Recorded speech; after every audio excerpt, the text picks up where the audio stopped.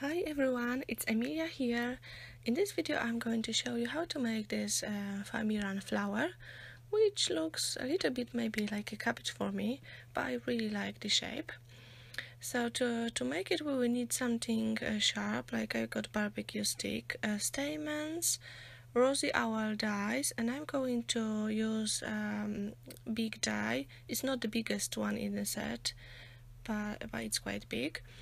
As well, you obviously need a foam, iron and hot glue.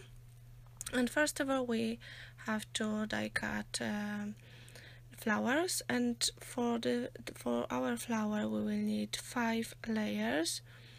I obviously couldn't count properly because I did the 4 first and the last one separately, but you can die cut 5 layers of foam at once.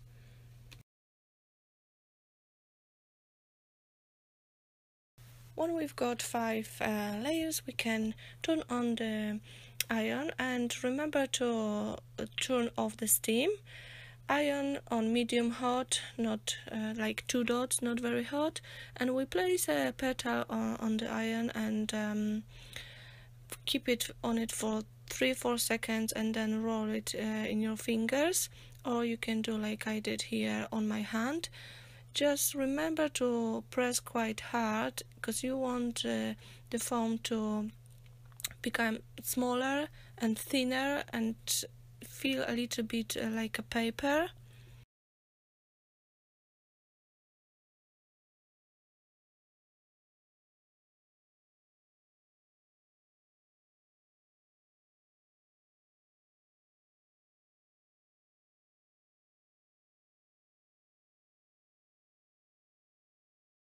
When we've got that ready, we take a stamen and we will starting shaping the flowers.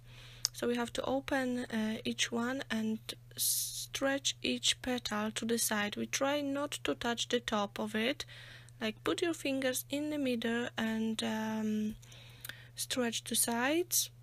Oh, and as you can see, some breaks, but that's okay, don't worry, just take that petal off the flower and it's fine, because for the first layer we won't be using all all 5 petals, probably 3 or 2 only.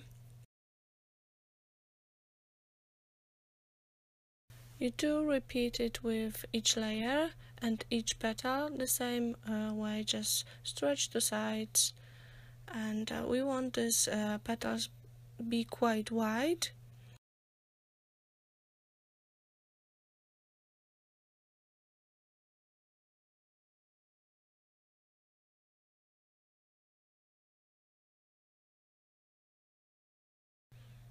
So for the first layer, just add the glue around the stamen and try to place the petals a little bit above the stamen, so it's like the stamen is hiding a little bit inside.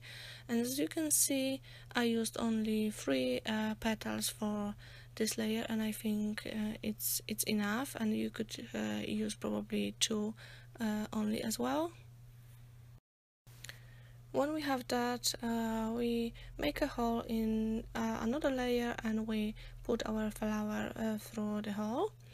Just do it gently, and we'll be sticking the petals in the gaps, so try not to overlap with the previous layer.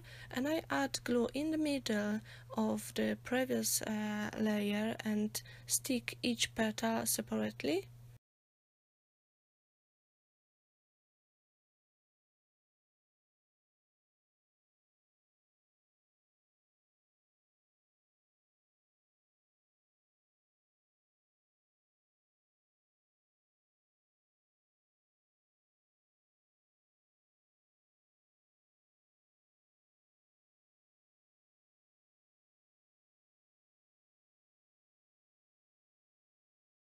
When we have that, we add another layer.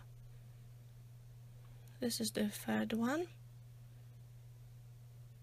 As you can see, I stretch the petals a little bit more. And we do the same we did the last time. Just add glue in the middle and secure the petals. Fourth layer will be a little bit different because we here add a glue lower on the flower, not in the middle, but we still want to we still want to stick those petals on, because they will not keep this shape if you just stick it on the bottom. It will be loose and just, you know, not looking really nice.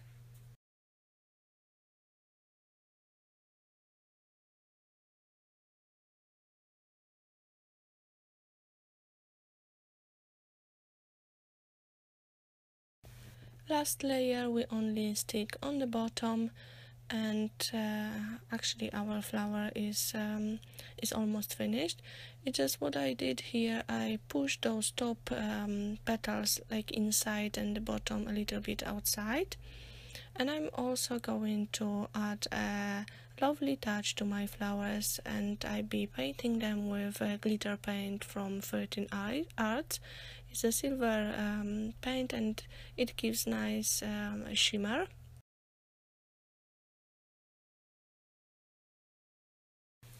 I hope you like the flowers, and if you do, please like the video and subscribe to my YouTube channel. Thank you very much for watching. Have a lovely day. Bye!